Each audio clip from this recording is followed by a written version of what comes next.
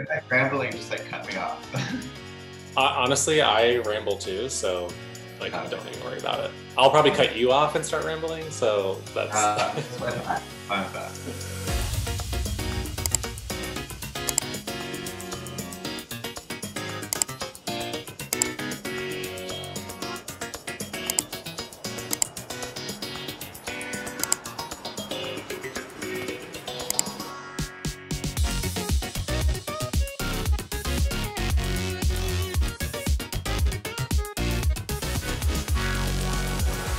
how's it going? How's your day? Good. It's been I just started this job at the beginning of the month, so it's been kind of like hectic getting like adjusted, and we also moved, so it's been like an insane kind of month. But it's been good. Like I'm grateful to have a new flat and to have a job. Thank gosh I can stay in this country, but it's been Yeah. good. Yeah. I'm literally in my bathroom because it has like the best lighting. Like Why bathrooms always have the best lighting? I know it's weird. Like every other room in the house is kind of dark. So it doesn't look like I'm in the bathroom though. Like Honestly, I wouldn't. If you hadn't said, I wouldn't have known. okay, It's not like I can see the toilet or something. okay, good, good, cool. Well, I guess what I want to first talk about is maybe how you got into baking. Was it like a family situation, or you just one day started baking and discovered you loved it? Like how'd that start? Well, actually, it's so funny because my parents always tell me this that like my great grandfather, like the guy I was even like named after, was a baker and had his own bakery in Kingston, Oh wow. Ontario. And so I feel like they've been like conditioning me from like a young age to like be a pastry chef. And I'm like, okay, I'm just kidding.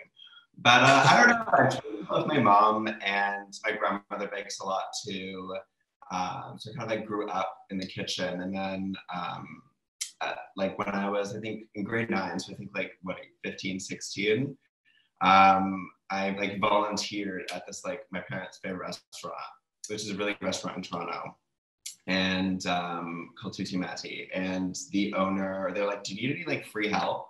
And she's like, "Sure." And so I went in like every Saturday and like just did prep, and then left like at the beginning of service. And this was like before I was like in baking and pastry. And it was like a lot of like cutting butter and like dicing herbs and like all this kind of thing. And then in grade 11, it was like, okay, like I need to figure out what I'm going to study in school. And all my friends were going to like psychology or like law, like eventually law and whatever. And I was like, what the hell am I going to study? Like, what am I going to do? And it was, and like I was contemplating culinary or pastry, and I feel like I could just see myself more long term doing pastry, and I was more interested in it. Sure. And so then eventually I went into pastry, and now I'm here. It's funny. I mean, it's cool. You kind of like started with like helping like somewhere and then being like, Yeah, oh, for sure. I guess I like this and I need to figure out what I want to do with my life. So, Yeah, kind of like intersected. Yeah. right. I went to school for like photo video. It was called electronic Okay. media. Yeah. And so I got out of school, you go into that kind of program thinking like, I have to go make movies in Hollywood or something like that. Yeah. And Yeah. I didn't do that and I didn't want to do that. And Yeah. so now I'm kind of using it, with photography and Yeah, of course. And like good for you for like kind of like finding what like avenue you want to go down. right. And it's a lot of pressure asking like So much pressure. 18, 19-year olds to be like, what do you want to do for the rest of your life? Yeah. Yeah, and I feel like there's so much anxiety around like at the time, like people going to like meltdowns about like what they want to do for the rest of their lives, and what it's like just don't worry. It's every step, like every day at a time, like figure it out. You can change it up, and it's crazy. Right. Well, so I feel like London, they have gap years, right? Yeah, I think so. I don't know. Their school system is really weird here. Like, I don't know. Like, I'll be like, oh, grade 7. And they're like, what year? And I'm like, oh, right. They don't have grade. It's like year, but I'm like, I have no idea. Like, Sure. but I think they Yeah, do. I'm not even going to try and understand how different it is. Yeah. So, okay. So where are you from originally? And I guess then what brought you to London? So I'm originally from Toronto, Ontario. Cool. And I just always loved traveling. Like I was really fortunate when I was a kid. We'd always go on like family vacations, and I was just always excited to like get on a plane. And like I remember when I was a kid, like this was like like we weren't like Pan Am or anything like that, but it was like Air Canada. But it was still like I just like loved flying. I loved getting my like Lululemon like pants on and like those like airplane gear and like going and traveling and flying and even like the bad airplane food and still traveling. And eventually when I was actually making my own money, I was like, oh, I can spend it on travel myself. And like I would go with friends. And I went on an exchange in college to France for 2 months to study pastry. And I was like living away. That was the first time, other than like living in college, like in residence. That's like my first time living abroad from my parents. And I was like, I can do this. Like, I don't have to be in the same country as my parents. Like, it's totally fine. And then ever since then, I was like, I kind of want to like move away because North American kitchens are very different from like European or like UK kitchens. And so I was going to ask that, how different they were. Yeah, it's quite different. Like now I think I'm just used to it, but like when I first moved here, I was like, whoa. And so I really want to experience that and like step it up. I knew by I wanted to like grow and like learn more and like kind of step up my game. And I knew that that would kind of be like a way of doing it. And so it's actually very easy for Canadians. I don't know what it's like now post-Brexit, but pre-Brexit, it was very easy. I'm sure it's still the same because we're Commonwealth, but sure. Yeah, but it's actually very easy for Canadians to get a visa to come here on a 2-year visa. I won't bore you with all like the visa details, but my friend actually came and did this visa who I was working with also in pastry, and she was on this visa and she's in pastry and had an amazing time. And we literally missed each other by like a couple months between like moving and moving back. Oh man. And I was just so envious of her, and I was like, I want to do that. And so and she helped me so much, like figure out and navigate the kind of ropes to take with applying and everything. And so that's kind of why I moved here, and it's been amazing ever since. I'd highly recommend it to anyone, for sure. I mean, I love London. We went there for a honeymoon, and like everyone was like, you're gonna run out of stuff to do, like because we were going for like 10 days or stuff, and they were like, you're gonna be bored after 3 days. I'm like, in London? Like, what? Yeah, there's so much to do here, and I was like, I have no idea. Like at first I was overwhelmed. Now I'm like, I want to do this, I want to do this, I want to do this. Like there's so many markets and like areas of the city. It's so fun. And you're so close to like so many other places too. If you want to like travel like north or south, or like there's so many other places you can get to. Yeah, and like I joke with my friends because I've been here like in August it'll be 2 years that I've been here, and the only place outside of London that I've been is like Essex and Brighton, and like that's in England. And like I thought I was going to be like jet setting this year. And, like, my friend was supposed to come in September. I was supposed to go to Paris, and like it's like a little weekend getaway. That didn't happen. But hopefully in the future.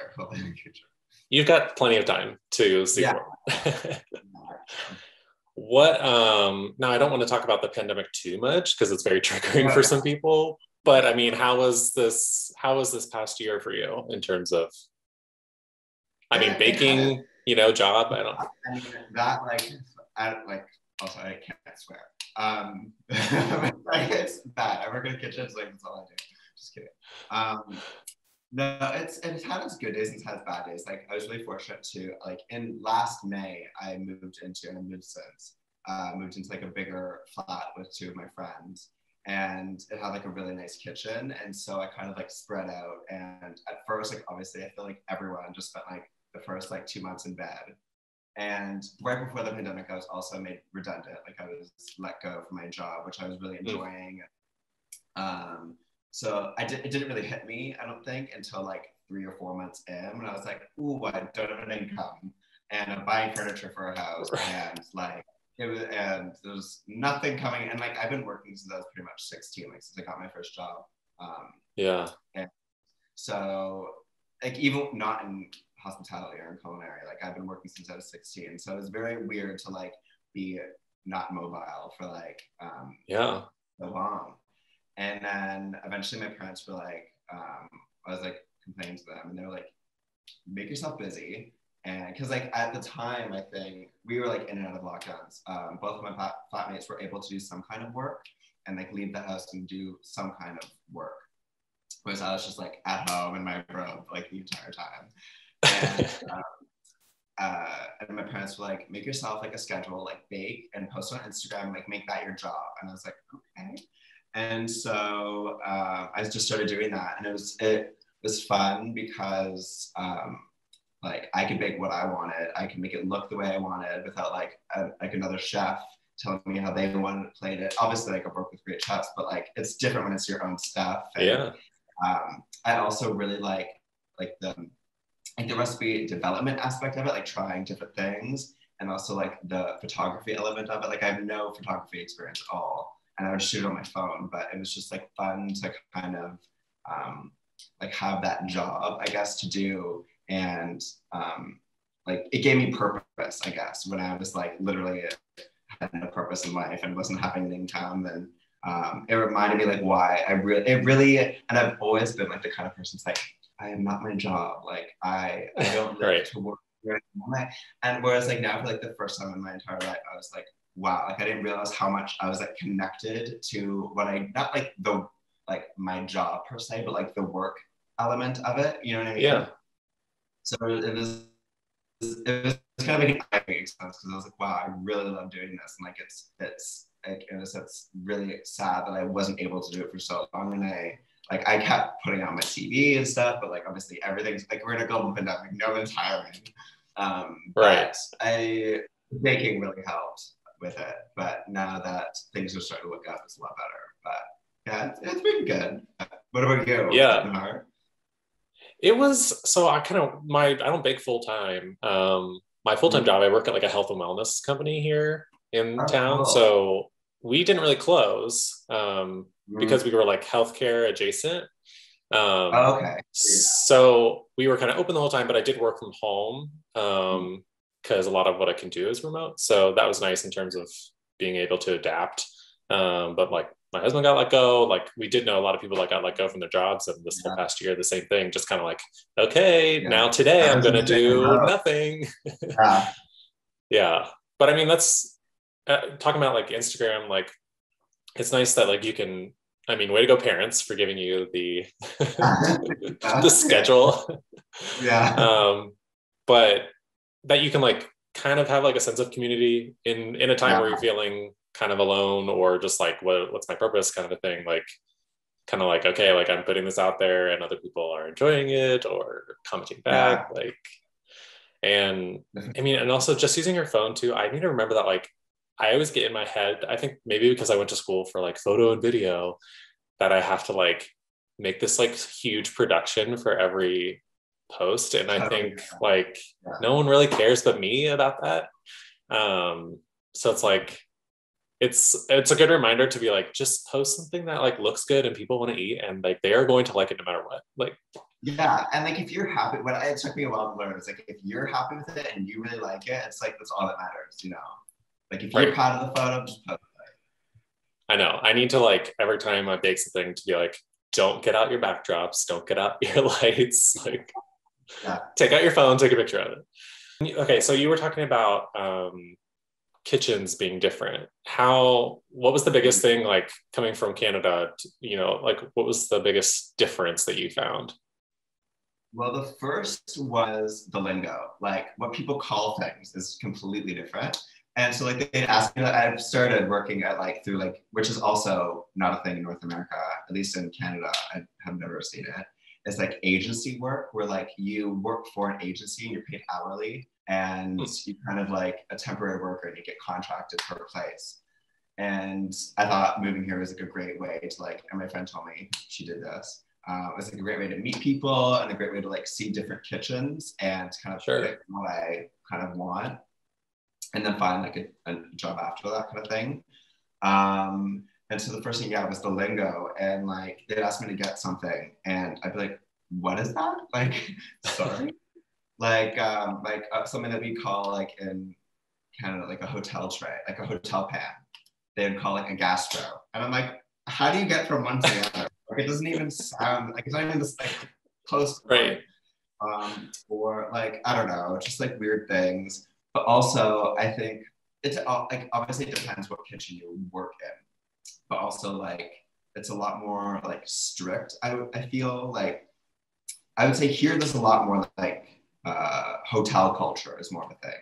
Whereas back Okay. home in Toronto, where I'm from, hotels aren't really like, obviously there's like the kind of like spa hotel high tea kind of vibe. Like the Windsor Arms is like a big place, and that's obviously great, but it's not as much of a thing. Like people go to tea here, and hotels are Love like that. shorter, and so there are a lot of people that have to work in these hotels, and that was the majority of my like agency experience was in hotels, which I had never had before, which was really good. And I learned so much. Like at one place, I was at Claridge's hotel, probably for the longest, and I was eventually hired full time, and it was like probably the hardest job I've ever had in my entire life. Probably Oh man. will be the hardest job I will ever have. But it was like there's constantly everything's going on all at once. It's never ending. It's so busy. Like you're running from the moment you get there to the moment you leave, and you never leave on time. And it's like definitely work that's like not forever because it's not maintained. Like you can't like sustain it for like years and years. And of course people do. Sure. But, I mean, your mental health at some point is important. Yes. But it was really hard, and like I'm so glad I did it. But now I'm back to a restaurant. So no, but it was really great. I wanted to experience that, and that's why I moved here, was to like experience kind of like the really hard, intense work and learn so much, which I did. And obviously learning never stops. But yeah, it was really fun. Well, I feel like sometimes in those kind of jobs too, you learn a lot faster because you're like, you have no choice but to keep up and to like learn it and get better at it and go like. Yeah. Like I remember we do at Claridge's, they did when I was there, they did a lot of like chocolate work, which I like. I was actually on exchange when they taught you that in school, and so I just never learned how to do it for you. And then one of my like in my first job, we did it like a tiny bit, but I found in restaurants like tempering is not a huge thing that we do, but at Claridge's it was like you did it for every like like it was on every like little garnish on everything, and eventually they like asked me to do it, and I was like, oh my god, okay. And they were very like helpful, and like they taught me. One of my sous chef was really like patient with me, and like she taught me. It was great because it was like you have to learn, you have to do it. You're not gonna be like no, you know. So no, it was great, and I loved it. And after that, I was like, you want me to do the shop? Sure, I'll do it. Like I see it on my prep list. I volunteer. Like I loved it, and I do miss it now. But it's stuff like that where like you just have to do it, and you learn like what you're saying. Okay, if you could give me / anyone a tip about tempering chocolate, what would it be? Because I cannot do it. Okay. I guess it's been a while, so like I'm definitely a little rusty. But what I recommend if you're going to temper chocolate, look at the bag temperatures, because say like dark chocolate, it's these temperatures that you have to bring it up to, bring it down to, bring it up to, like to work with it. But like it could be different based on the percentages. So make sure just look at the bag and then do what the bag says. There's also different ways of tempering chocolate. I personally find now that like the marble is just the easiest. Like I know seeding may be easier, or to some, but I find like working with the actual chocolate, I find is easier than like stirring. I don't know, but that's just personal preference. Sure. But definitely the seeding is like leaving some out, putting it back in at the end. Yeah. Kind of. And then that kind of trims up and down the chocolate. But when you like have the marble or like the cold surface, it's like you can almost like tell when it's getting thicker by like cooling down. So I find that, but obviously not everyone has like a big slab of marble that they can just like pull out for different chocolate. But so I do get that. But I would say like the biggest thing is temperatures. And also, like following the instructions on the bag that you were given. Like, that's the same thing you can do. Yeah, for sure. I think I've accidentally tempered chocolate, you know, which works out sometimes. But in terms of like whenever I would set out to like temper chocolate, it's like, this is just going to be melted and it's going to do whatever. Oh my God. It's just really fine. But also another thing is always test that it's tempered before you actually like do whatever you're doing, because the worst thing is like doing whatever you're doing like so much of it, and then having it be like cloudy or like it not set is the worst thing. Like I would always do is like take like an offset palette knife and like have a little bit on that, but then put a little bit on the marble, because the marble and the metal is gonna kind of set at a different time because it's different temperatures. Sure. So like see kind of, and you can like kind of see it starting to like set around the edge. So like that's also a really good tip I found, is like just test it before and then go. Right, before you commit to like making a million things and then. Yeah. That's the worst part of like the baking process, is like, I feel like when you work with something like yeast or like tempered chocolate, and it's like something like you get all the way to a certain point and you can't go back and it's ruined. And now you just have this product that like isn't going to be bad, but like isn't what you set out to make. Yeah. Well, even like we used to like with like but like yeast, it's like, I think you like are supposed to actually like test that it's like alive and well. I never do until I was just like playing on the edge that maybe my yeast is dead. Maybe this like 10 kilo batch of might die, but I don't know. Right. I mean, I never tested either, to be honest, because I mean, like 95% of the time your yeast is active, and especially if it's dry, I feel like it lasts for years and whatever. Right. So I mean, like, yes, but I feel like every recipe is always like test it, but I don't know. I feel like lately I've been seeing a lot of like chefs and bakers being like, just throw it in with everything else and you'll be fine. And don't worry about it. Yeah. What would what's your favorite thing to make, I guess? Like if you could pick one thing, what would you say? Honestly, I don't know why. I think I discovered this over. I love choux. Like I love a Perry breast. Oh. I love anything choux, really. Yeah, it's weird. I'm like, why? I don't know. But yeah, no, I love choux. It's weird. I have never made choux. Like there's still so many things I haven't made, and I feel like you got to. And it's easy. Super easy? Yeah, I would say so. Like it's Is it, so are you with choux, are you baking that or are you frying that?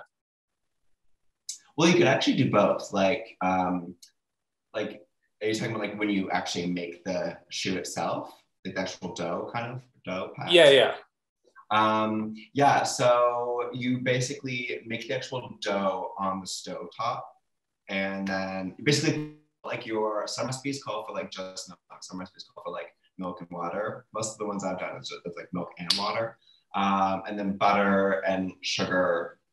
Sugar and salt in a pot and bring it to boil. Then you add your flour, stir that in until it's like dry on the bottom. Then you put it in a mixer and you kind of let it take the steam out a little bit so it's like not hot.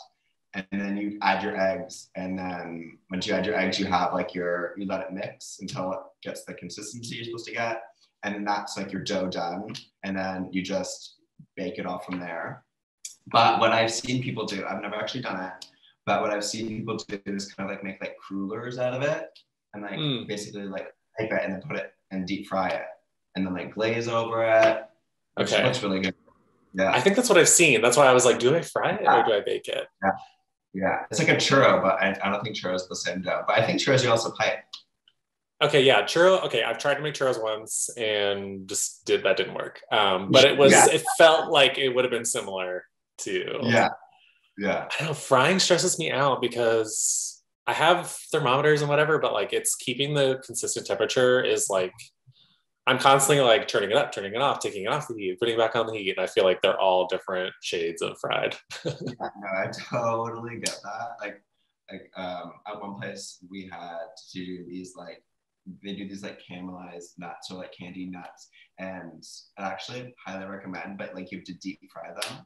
But it creates, because like, these nuts, like they're perfectly glossy all over and they don't stick together. And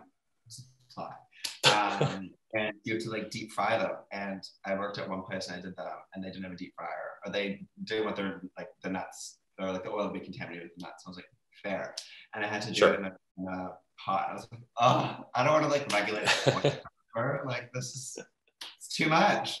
But then I did it at home. Like I made donuts at home and I was like, okay, but it's like turn off, turn on, turn off. It's such a bother. I get it's like if I did it more often, I'm sure I would get better at it. But I just want to complain about it, you know? I totally get that. I'm ready to complain too about it. I know my first experience with a deep fryer was, I used to work at a sushi restaurant, and so it was like a legit fryer, and it would like handle all of the temperature for you. Yeah. And we would make like tempura, like the crunchy batter to go on top of sushi. Yeah.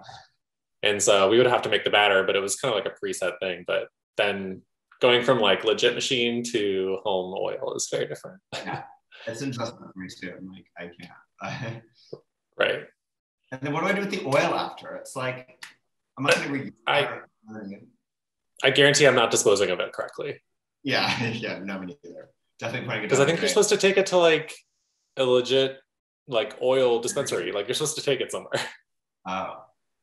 I don't know. I just have my mother's voice in my ear be like, don't pour it down your drain, it's gonna wreck it. But I'm a renter, so not my problem. You're like, it's only a problem for like a year then and won't be. Yeah. Yeah. So have you only worked in kitchens in terms of doing pastry and baking, or have you worked at like the bakery? So I worked at like part of like my internship. I worked at a patisserie in Toronto. And that was like 4 a.m. start, and you leave at like 1 or 2 in the afternoon. And after, it was like only for 7 weeks, but I was like, never again will I wake up at 4 in the morning for a job. Like I just cannot. That's not me. I get people do it all the time, but like I just can't. Like I cannot. I need my sleep. But also like you don't really have like a life. Like I went to bed at like maybe 6 in like the evening. 5:30 was like a good night. And it's just like I never wanted to see friends. I was just tired all the time. Yeah. And I mean, I didn't love the atmosphere of it. But I mean, that aside, like it was great, but it wasn't for me. Like, so like but I have one of my close friends, she is like, bakery is her life. Like she loves it. She doesn't go into 4 in the morning, but like that is very much like her passion. And she loves, like, she can like roll croissants in her sleep, and that's like her thing. You know what I mean? Sure. Like, everyone finds their like section of what they love to do. But bakery just wasn't for me. And even like going through this process of like looking for jobs, I was like, for a brief time, I was like, I'll buy anything. I'll work at a bakery. I'll just do sourdoughs. And then they would respond to me. Like there's this one restaurant that this probably looks really bad. I did respond back, but it was like a pasta restaurant, which I love. It's great. But they really just do like pasta and then like sourdough, and which is great. And like it's great quality too. But he like looked at my resume and was just like, you realize like this is like pretty much just sourdough, right? And I'm like, yeah, that's great. And then he was like, because I won't be like offended if you don't want to like just make sourdoughs. Like I get that like it's not really your thing. I'm like, no, it's fine. And then I thought about it, I was like, I don't really want to be like I don't for a job, but I was like, I'm trying to be looking, you know, but right. Yeah. He probably already like wrote you off. He was like, yeah, he's not coming. He's not. But what I did learn through this process is like there is the right job out there. Like if you just keep looking, like you'll find like the right. What was important for me is because it's just like finding the right fit, and because even like in kitchens, obviously not the right kitchens right for everyone, and like environment is like a huge thing for me. And so just keep on like, because you can do like a million trial shifts, and not everyone's going to be amazing, but like finding the one that was like the right fit was great, you know? Yeah.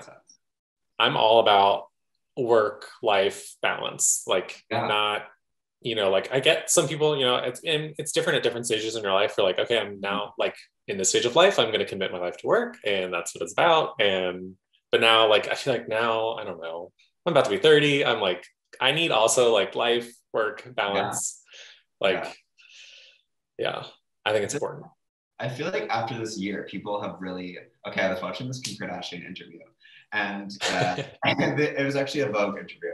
And the interviewer was like, so Kim, like, you're really busy. Like, what are you putting back on your plate? Like after, now that it's been empty, like, what are you putting back on your plate?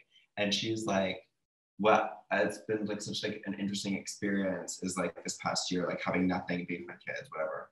And she's like, being fortunate enough to like having an empty plate and now being able to choose what you put back on your plate is really like a great experience to have, which like obviously not everyone is like as fortunate to have the option, because Sure. we're working like multiple jobs, whatever. But like to be like, okay, like look for the right job and like be fortunate enough to like decide I want more of like a work-life balance is like amazing. Which I think a lot of people are like now realizing like, I don't have to like work a million hours every day. Like I can actually see my friends and relax and have like me days, and you know what I mean? Right.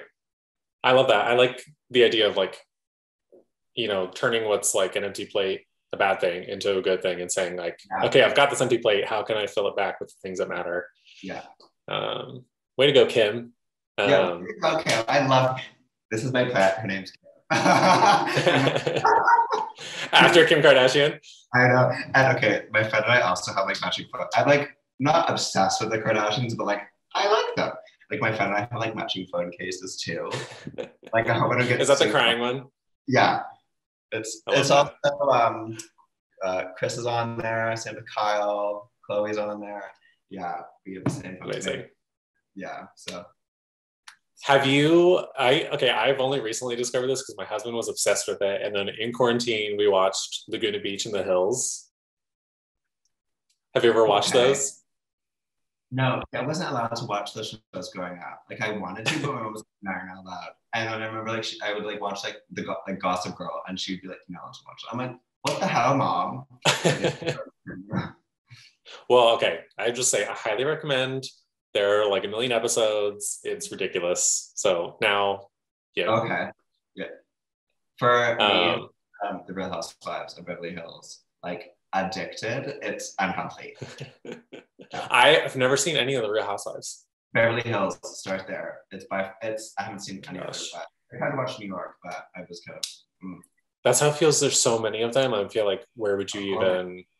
It's not like the Marvel universe where there's like an order. It's like I feel like you can watch whatever you want, but yeah. But thank you for doing this, and thanks for asking. This is so fun.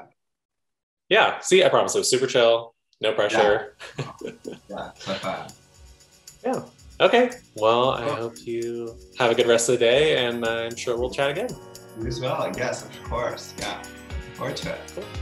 All right. Thank you. See ya. See ya.